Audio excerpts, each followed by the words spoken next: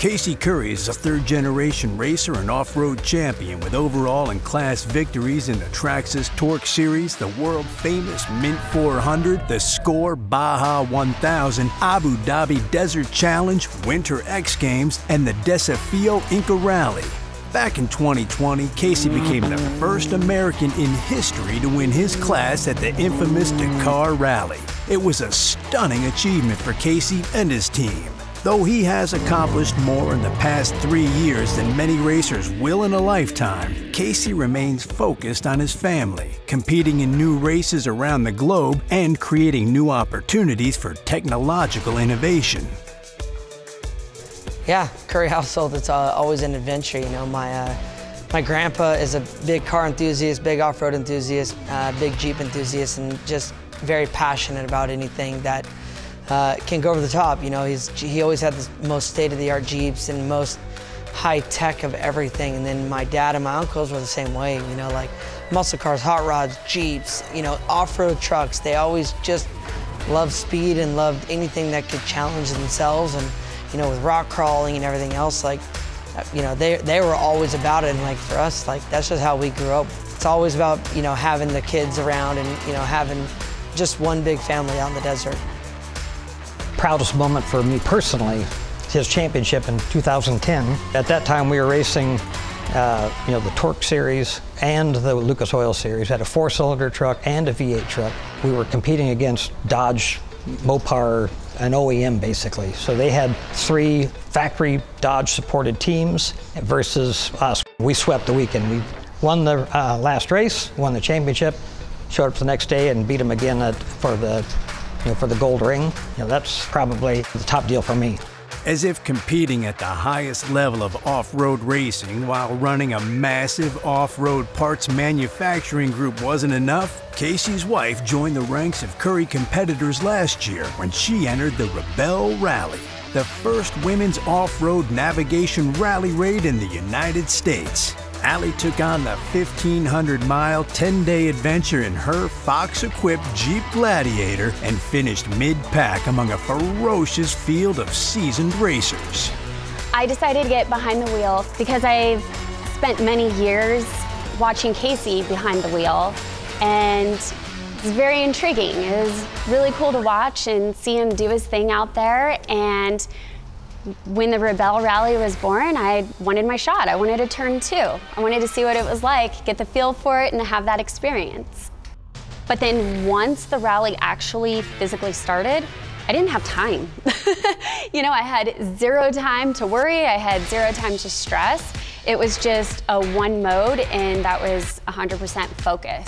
I mean, there was nothing else there were no worries, really. I knew that I had to get out there and do it. I think for me, the biggest thing for my kids is the enjoyment of everything we do. Same way we were raised. We go to the river, I want them to ski, I want them to wakeboard, I want them to play baseball, and I want them to play soccer, and I want them to learn how to play golf, and ride a dirt bike and bicycles and stay sticks and scooters. And for me, it's all the ability of control, and I think that whatever they want to do, I'll support. Hopefully it's not off-road racing, but you know, I think the only reason I say that is that it's so competitive, and that you know, there's so many ups and downs in the professional racing that a lot of people don't see how hard it really is. There's not a lot of professional off-road racers out there actually making it, and it's a difficult sport.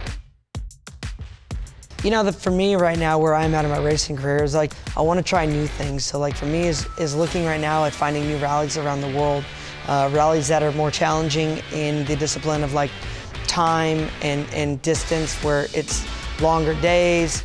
But I also want to learn and go and try to do things that are more speed related. So like trying to figure out where I can take my trophy Jeep around the world and try to race it. So with that, both those being said, like for me, not looking for championships, I'm more looking for the most unique opportunities to race around the world.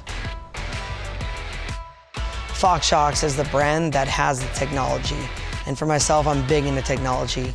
No matter what I race or what I drive, like they have the absolute best. And for me, in the long career I've had, I've come to realize that like I don't have time to drive around in junk. I want to be around the absolute best. So like on my trophy Jeep, I want to have the 4-inch shocks with the bypass and recirculating oil and fin reservoirs and technology inside with, you know, air and all this stuff that can make the ride so good. When it comes to racing, like the trophy truck, or, you know, for me and my, you know, trophy Jeep, wazoo shocks, 22 in the front, 29 in the back. I mean, as fast as you want to go, they have everything needed, plus the people to help make it better and always striving to be better.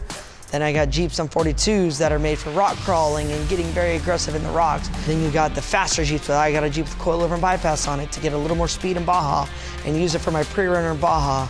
And I got the Razors. The new ones are electronically controlled. Now I got the comfort in the car. And the other unique thing that everyone doesn't know, that they do car stuff, like I got a 67 Camaro and it's got, you know, the Fox Ride-Tech brand shocks on it, and I got a 68 C10 and it's got their coilovers on all four corners, and like the ride and the technology is insane, because like they're like rebound, low speed, high speed on a Camaro and a C10, like that's crazy, but like to have that, like it's insane. It makes the ride so good. I got chase trucks that are, you know, a Dodge Ram 3500 that's meant to tow, you know, 10,000 pounds behind it. Like everything we do has Fox shocks on it.